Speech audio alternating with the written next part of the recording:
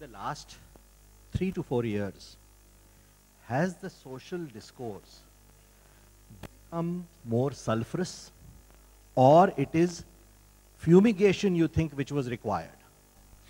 You know, I'm one of those who think this whole narrative about growing intolerance, sulfurous discourse is a bit overstated. I think the big difference and a very welcome change has been the arrival of social media. I consider it one of the biggest revolutions in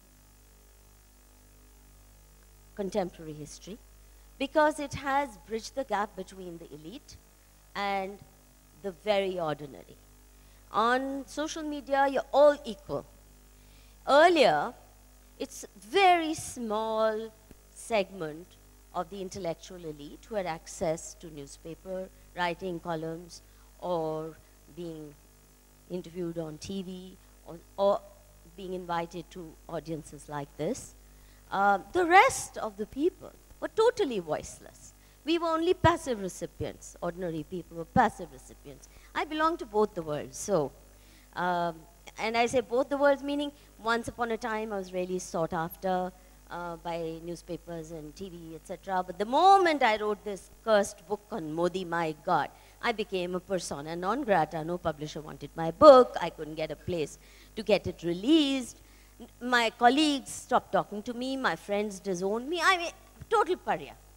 And if it weren't for social media, I would have felt choked.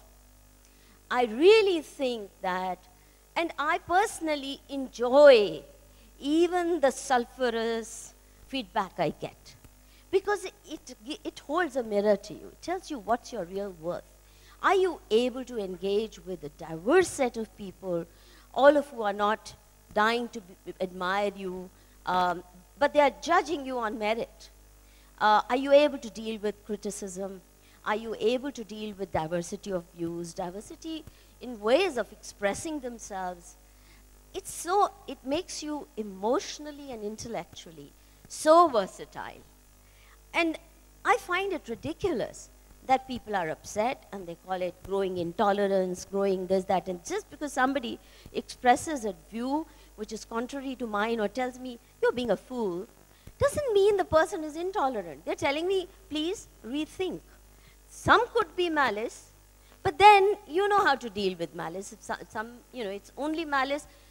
In fact, Twitter or social media gives you the option to just block them. Real life, we don't have that option. So I personally celebrate the diversity of voices that are available, where an ordinary citizen can talk back to the Prime Minister, to the highest political office in this country, to the big corporate honchos, and hold a mirror to them. We should celebrate it. This is real democracy. What we had was a very tame and a very, very limiting and limited media. And so for me, it's freedom. I love it.